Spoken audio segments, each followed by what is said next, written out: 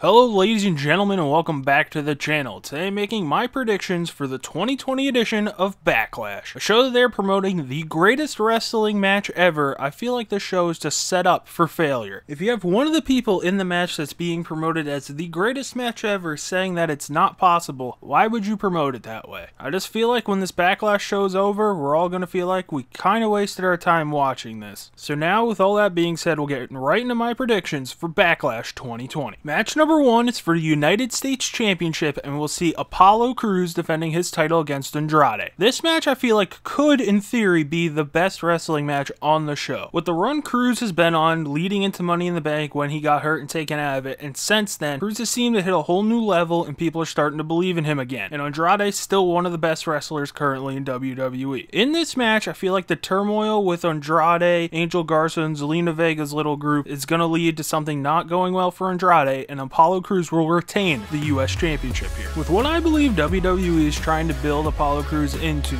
I don't think taking the title is an option here. Where we see him is going to be the fighting United States Champion, where he's going to defend it every week, pretty much every time, against anyone who wants it. I think Crews losing here would be a very bad decision, and that's why I think he'll keep his US title. So now on to match number two. And match number two will be a standard singles match, and we'll see Jeff Hardy taking on Sheamus. With this match, I feel like there's no crazy insight to who the winner is going to be. After you're being accused of being a drunk driver and doing a hit and run, I feel like you'll get your revenge kind of here and get a win. So I think Jeff Hardy will beat Sheamus in this match. After WWE playing up Jeff Hardy's past, where he's had some intoxicated incidents, we'll say, I think this will kind of be a Jeff Hardy is rising above his past to get a win here and beating the people who are trying to keep bringing up his past to knock him down, and this will be the first step to beating Sheamus before going on to other people who are going to more than likely try to do the same thing. So now on to match number three. And match number three will be for the WWE Universal Championship here, and it'll be a handicap match where we'll see Braun Strowman defending his title against John Morrison and The Miz. I think this match is just going to be Braun Strowman bullying around The Miz and Morrison the entire time,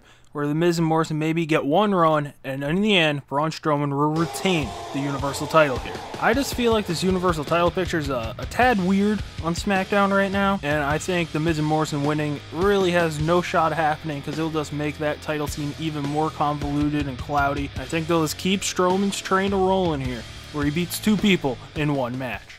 So now on to match number four. And match number four is for the WWE title, where we'll see the champion Drew McIntyre taking on Bobby Lashley. This match has all the writing on it to me that Lana's going to screw this up for Lashley, and Drew McIntyre will retain his WWE title here. With the Who's Managing Bobby Lashley sweepstakes continuing to bounce between Lana and MVP, I feel like MVP is going to end up being Lashley's manager, as we saw with their little run in TNA back in the day, where it finally comes to a head here at Backlash, where Lana comes down, screws something up where Lashley looked to be in control and could have won the title, before getting hit with a Claymore from McIntyre and losing at Backlash. And then we all know where this will lead on Monday Night Raw, with a lot of Lana yelling, with them getting divorced, and then MVP handling that, and then Lashley kind of gets a roll, just destroying more and more people week by week. And then McIntyre will move on to a new competitor at the next pay-per-view. So now on to match number five. And this will be a triple threat for the WWE Women's Tag Team titles, where we'll see Bayley and Sasha Banks defending their titles against Alexa Bliss and Nikki Cross and the Iconics. I feel like if there would be a new champion coming out of this match, I feel like the team you would pick is the Iconics to get the pin on Nikki Cross, so then Sasha and Bayley have something else to complain about. But when this match has the 1, 2, 3, I feel like Bayley and Sasha will retain the WWE Women's Tag Team titles here. This little Sasha and Bayley are the tag champions, also while Bayley's still the SmackDown Women's Champion, I feel like will lead to a one-night pay-per-view thing where Bayley has to defend both titles, where she ends up being tired for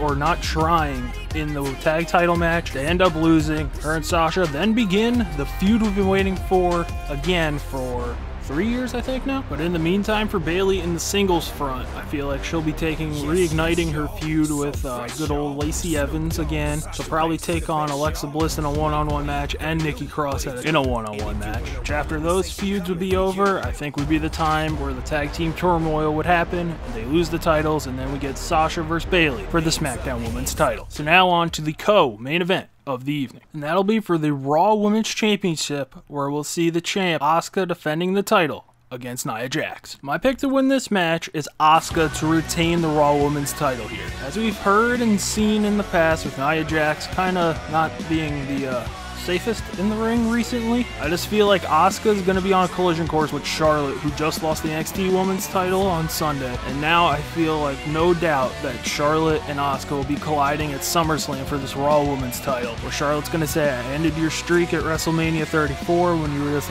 unstoppable monster, and now I'm going to end your Raw Women's title run here, and I'm going to regain the crown of being the queen, and her and Asuka will hopefully have a barn burner at SummerSlam. So now on to our main event of the evening, the greatest wrestling match ever. And this will feature Edge taking on Randy Orton in a singles match. After the longest match at WrestleMania 36 between both nights, I believe, where Edge and Orton had their last man standing match, with them just having a standard singles match, I feel like this is going to go probably 20 minutes, and it could be pretty good. But let's be honest, this will not be the greatest wrestling match ever. This is just setting up Edge and Orton to have to live to some crazy expectation, and they're more than likely going to fall short. Let's just look at Nakamura versus AJ from WrestleMania 34 that we all had. That's going to be the greatest match ever. And what happened? My pick to win this match is Edge. I feel like Edge is going to have a rivalry coming up with Seth Rollins, depending on how he's used right now, if he's going to stick around for a while, or this could be the SummerSlam program. We still have another pay-per-view in between now and SummerSlam that I'm looking at the calendar. So when you look at what Rollins is doing, where he's getting Rey Mysterio to retire, shoving people's eyes in the stairs and everything, I feel like him and Edge